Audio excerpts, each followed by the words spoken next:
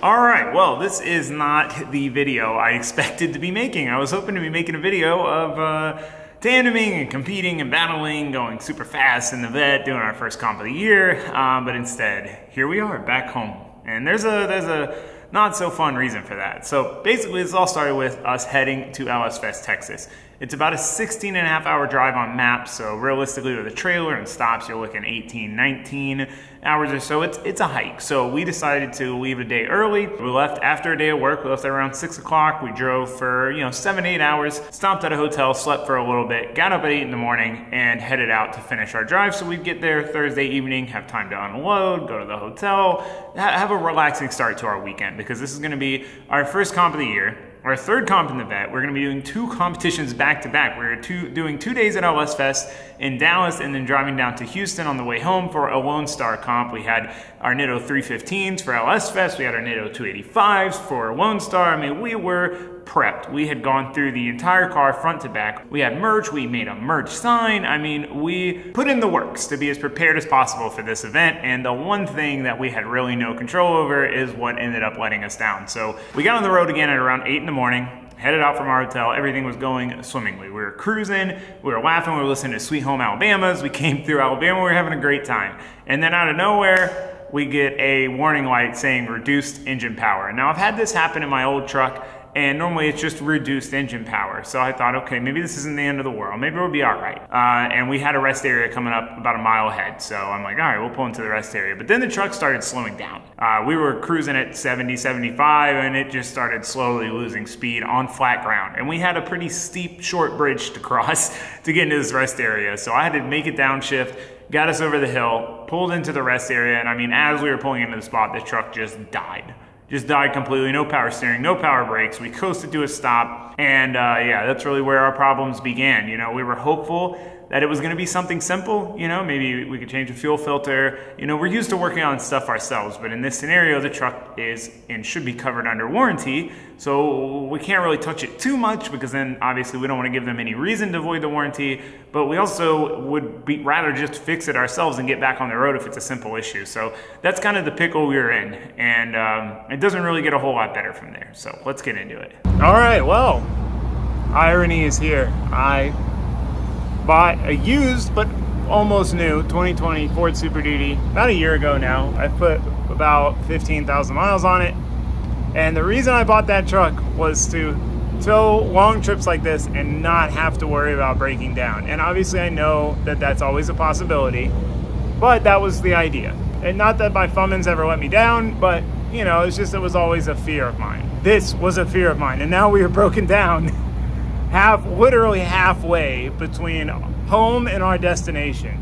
Literally my worst case scenario, because now we've got the trailer with my race car in it, with all my stuff, tools, tires, camera equipment, literally everything. My whole entire livelihood is in that trailer, and we are stuck at a rest stop in Louisiana. And it sounds like the truck's injection, the CP4 is bad, which it's under warranty, but we'll see if they'll warranty it. I've tried to do everything right. I just got the oil changed when it was due. I don't know how it could ever be my fault. I haven't had the truck but for 10, 15,000 miles. So, it's definitely a bummer. Definitely a bummer. Built the Fummins, put a lot of time into it for this reason, so that if we did break down, we could easily fix it ourselves. If we had an injector go bad or something, we could change it in a rest area. We could get a ride to the store, get an injector, put it in right here, right now. But here we are. So we checked the fuel filter, we pulled the fuel filter. It looked reasonably clean. It didn't look dirty at all. It looked clean. Luckily, a collision shop nearby, one of the workers there was a viewer, which was awesome. I put out a stress call. He came with a code reader, the OEM code reader, read the codes, and we've got low fuel pressure on bank 1, low rail pressure, which probably means our CP4 injection pump is donezo's, which means we need a whole new fuel system. But we're stranded, and this has always been my biggest fear of towing. So yeah, anyway, we're waiting for a tow.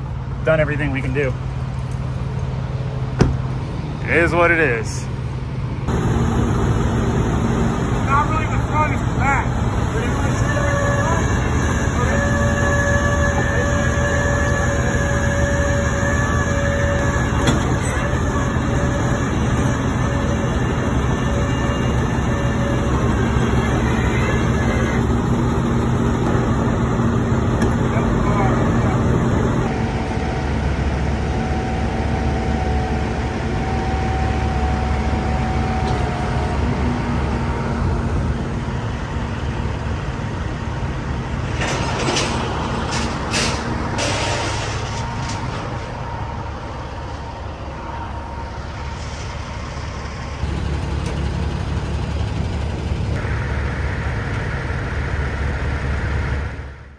the truck is way out back of their lot. They're not gonna diagnose it for 2 to 3 days before they'll even consider whether it's warrantyable or not.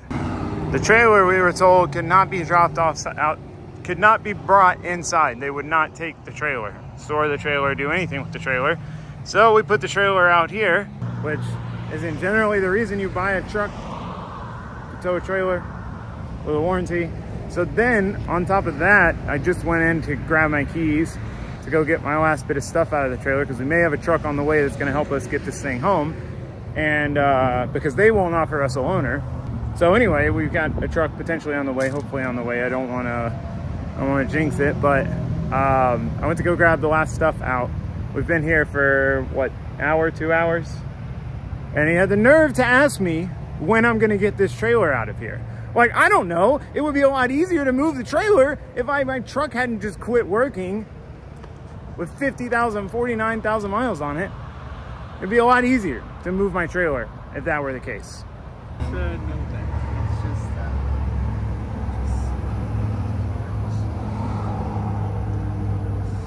And after all that, a Cummins comes to save the day. Ford Cummins.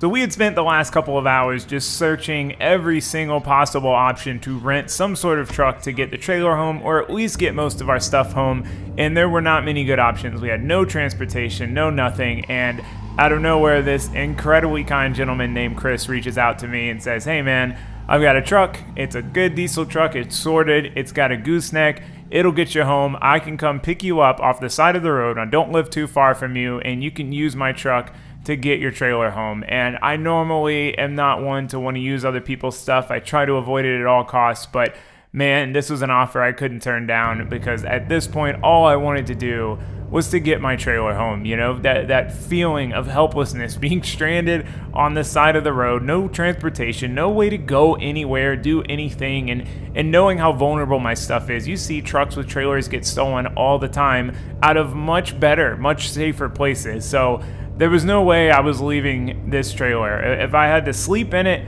to make sure nothing happened to it, that's what I was gonna have to do. But he came in and saved the day. All right, diesel stop number 2. We are about 4 hours from home at a Pilot. It is technically like midnight, 12:30. I think we're still in the other time zone. We're about to cross over. We lose an hour going back home, so it makes it later. ETA is like 4, probably 5 in the morning. Long day for sure, but I'll be happy if we just make it home. Definitely a rig though, this combo. It's a nice looking combo. The only difficulty, you know, this truck is stick, so this is a new thing for me. Never driven a stick shift truck with a trailer, but it's kind of cool. It's got an engine brake, but it's a short bed. So short beds and goosenecks, you can't turn all the way or you'll crush the cab corners. So that's my biggest fear, avoiding these. So we got to come to truck stops because I can't make any tight turns like I normally would with the gooseneck. But yeah, anyway, we're gonna get back on the road. All right, well, we drove through the night, but we managed to make it home. We got in at about 5:30 in the morning. What a long, long day, both physically and mentally, but we made it home. This thing is an absolute rig. So, you know, between the stick shift, the upgraded turbo, the exhaust brake, this thing towed beautifully.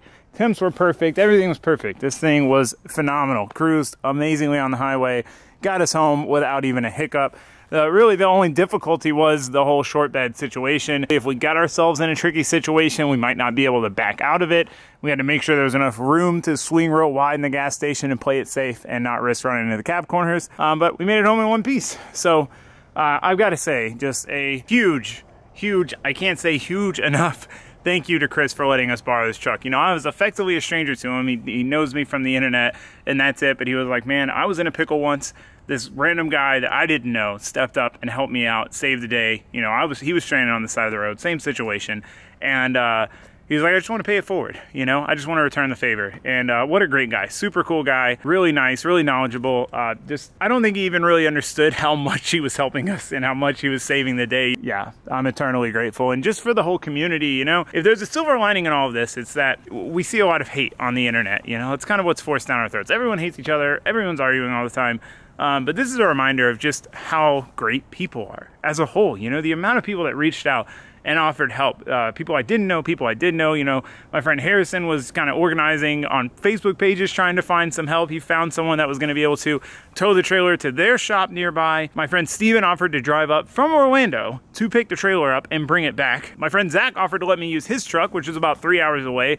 And my other friend Noah, both of them from Clutch Kickers, was going to drive the truck to me so I could use that truck. You know, there was no shortage of people willing to help out. And, you know, for being in that situation, a very helpless feeling, a very not fun situation, a situation I have dreaded since I've been towing. I've always dreaded the day that we break down with the trailer because it's an ordeal. And for being in that situation, having all of that help, definitely, you realize you're not alone. Me, Raldo, and Josue. So that was great. Silver lining of this whole thing. So yeah, we made it back home.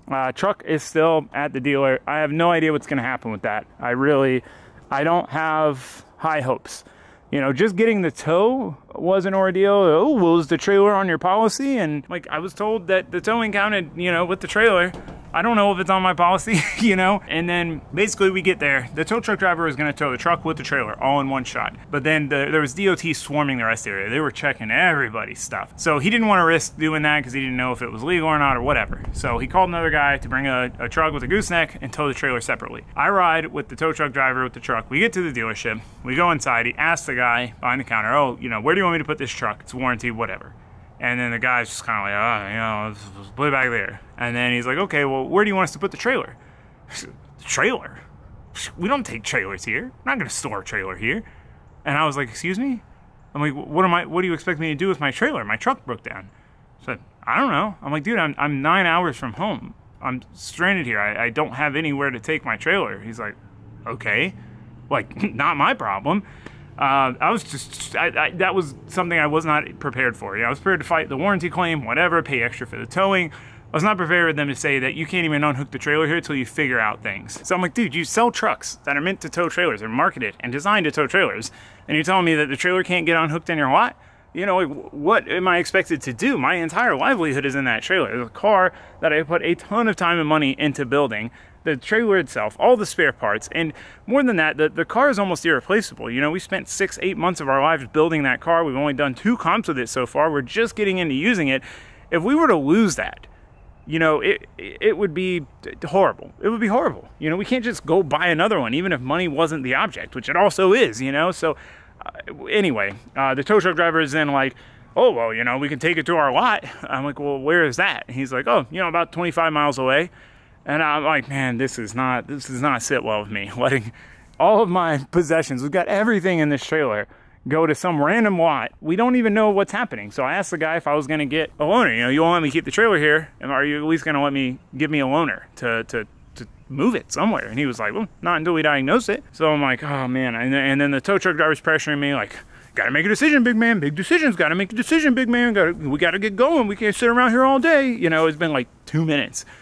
And I'm trying to come up with a solution here, you know, because again, not only is all that stuff in the trailer, but if we let them take the trailer, we have nothing. We are just stuck as individuals with our stuff. We either leave all our luggage, our bags, our safety equipment, camera gear, all that stuff in the trailer, or we're stranded in the middle of nowhere at this dealership with multiple bags. And, you know, none of it seemed like a great solution for me. So I saw that out in front of the dealership. There was like a little gravel pull off. I'm like, can I at least put it there till I figure something out? Like, I can't figure it out right now. I'm trying to figure it out. Like, I'm gonna do something. I'm not leaving this trailer. And he was like, I guess, you know. So we put the trailer there. We got to work on trying to figure out a solution. We started calling all the rental agencies, and really our only hope of getting the whole trailer home was Enterprise. They sometimes have trucks with goosenecks that they rent, so that was kind of our only shot to be able to get this whole thing home in one piece. And unfortunately, they wouldn't offer one way. It had to be a round trip, had to return the truck there, and there was no listing of the fee if you don't return it.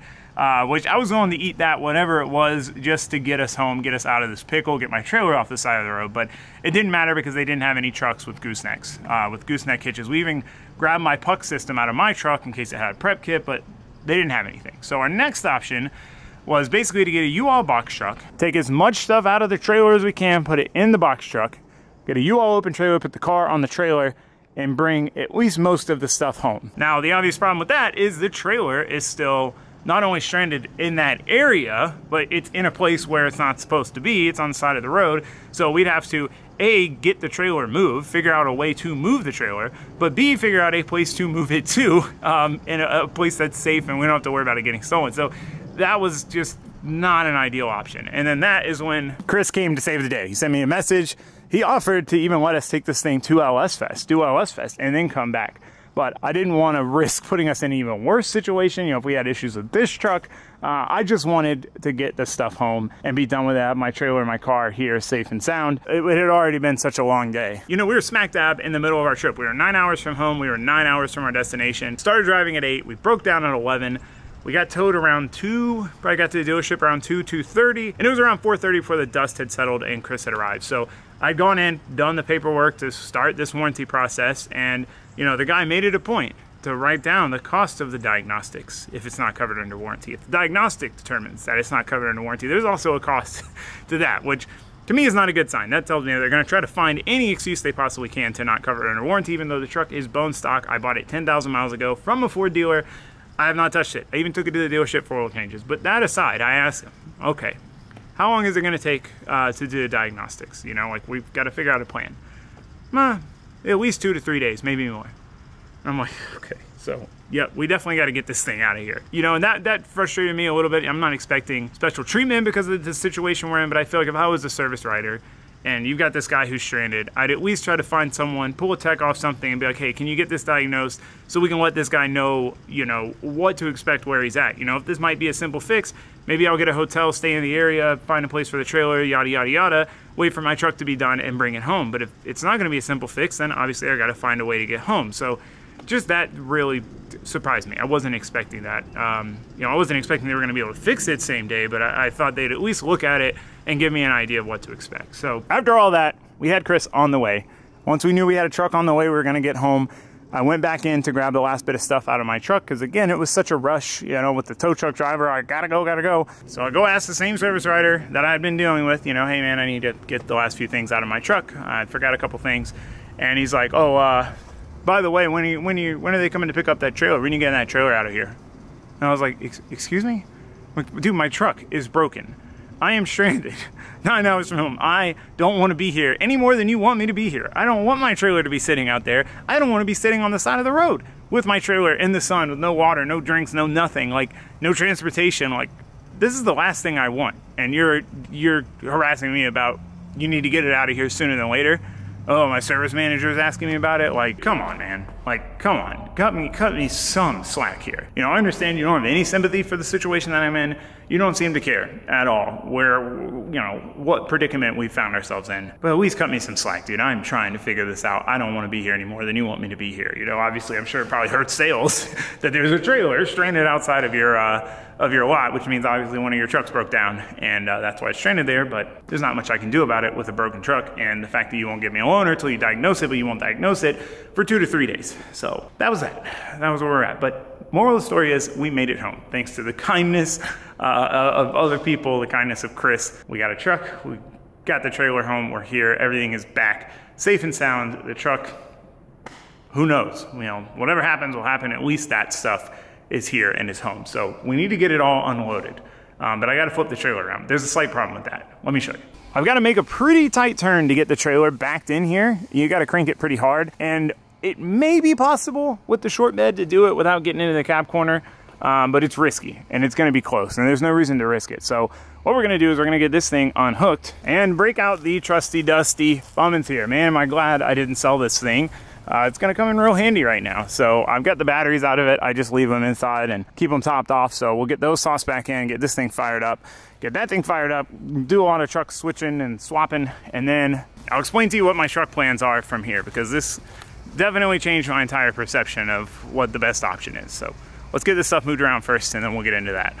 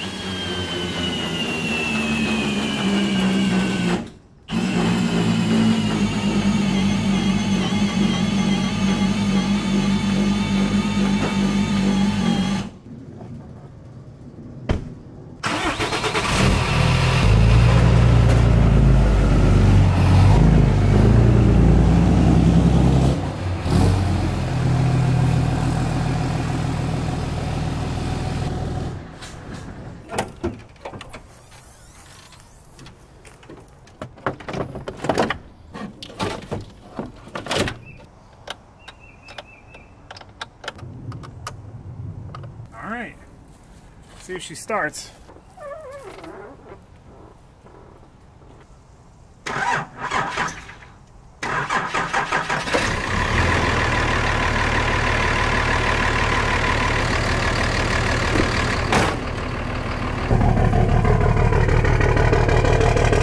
missed that chop.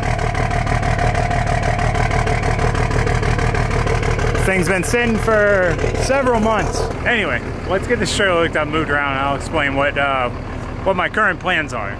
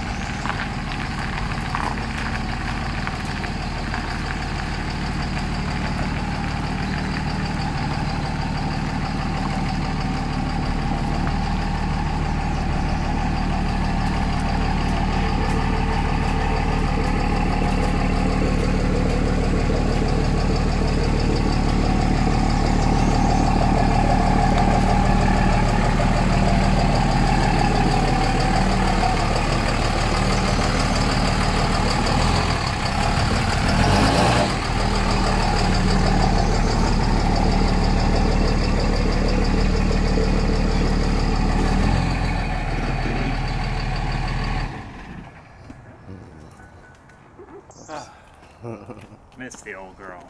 It's a good rig.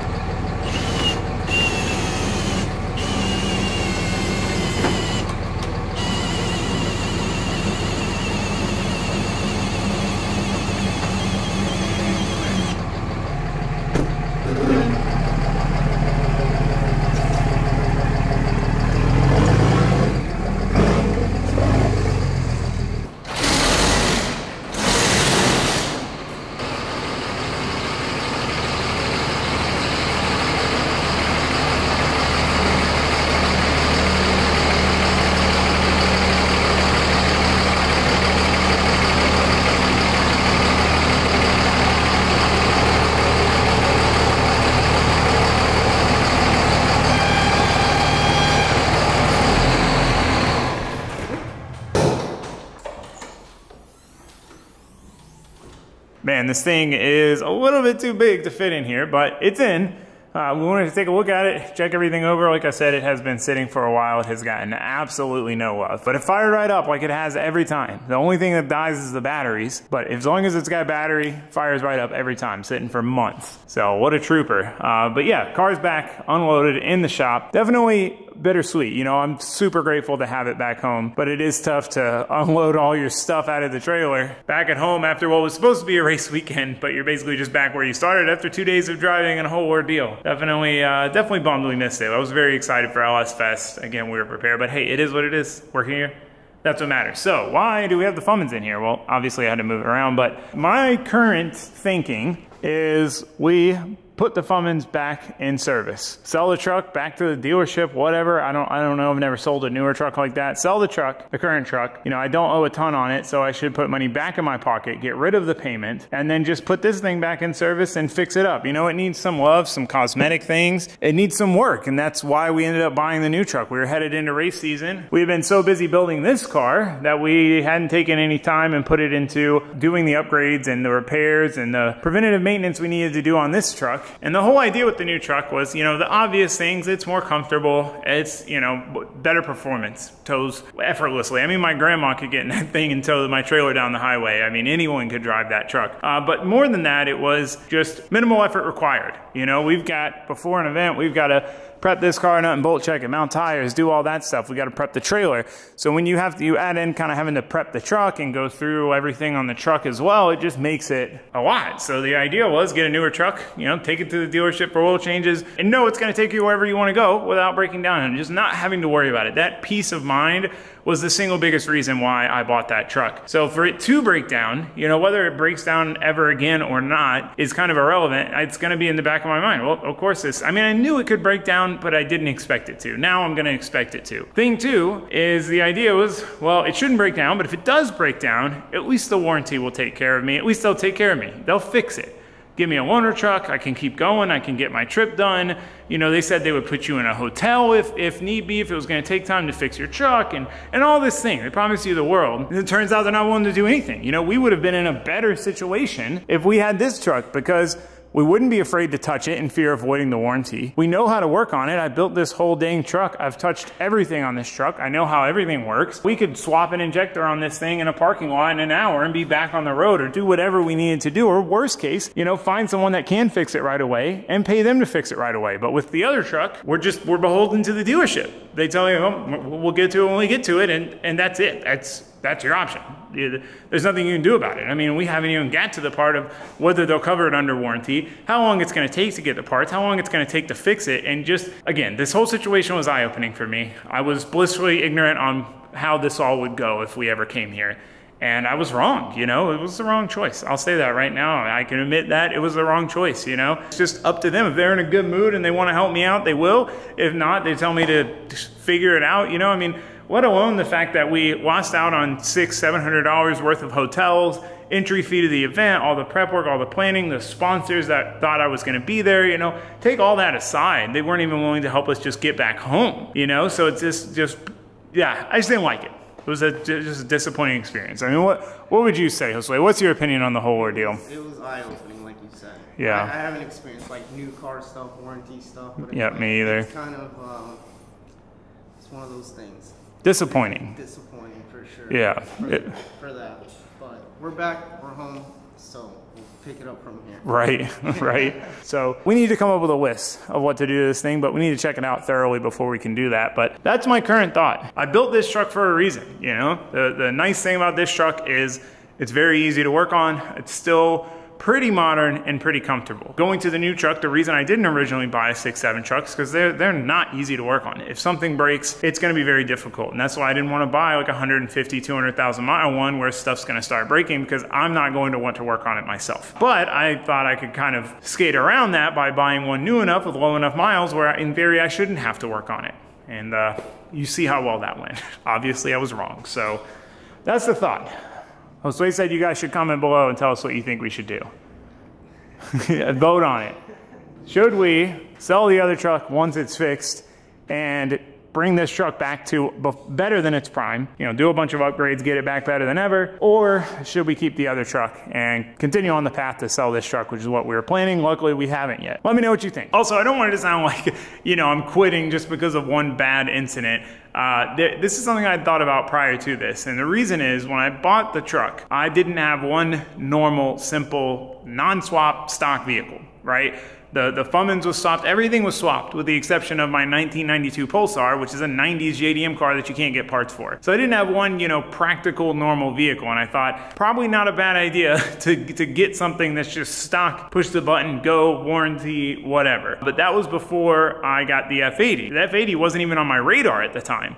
But once I got that, that really kind of took over as the daily. So this dual purpose of I'll have a nice daily and a nice tow rig really becomes just a nice tow rig. I mean, that's all I really use the truck for, because if I'm driving somewhere, I prefer to take the F80. So now it loses a lot of its justification because, you know, I have all this money tied up in this payment and everything on this vehicle that only really gets used to tow and do truck things. Maybe I should get rid of it and go back to using the Fummins. And that was kind of the idea. And then this was kind of the straw that broke the camel's back. So that being said, I know this is a whole lot of talking, a whole lot of jibber jabber. That's just kind of the way it is. I wanted to give you the lay of the land, give you the whole story, explain it in detail, not leave anything out. No, here we are. It's part of it. Sometimes you got to talk a lot. So that being said, though, that's pretty much a wrap. I'll let you guys know what I hear from the dealership. I don't expect to hear from them for a few days. I'm keeping my fingers crossed that this doesn't have to turn into a battle to get this thing covered under warranty. It's bone stock. I only get diesel at reputable, nice truck stops. You know, I don't get them in random podunk middle of nowhere to save some money. I spend the extra money. You know, I've done everything I can to prevent this truck from getting hurt. I baby it. I've left it bone stock, you know. So hopefully it's not a fight. We'll see. The verdict's not out on that yet. But for now, I'm gonna wrap this up. So thanks for watching. Thanks for subscribing. I sure hope to see you next time. Goodbye.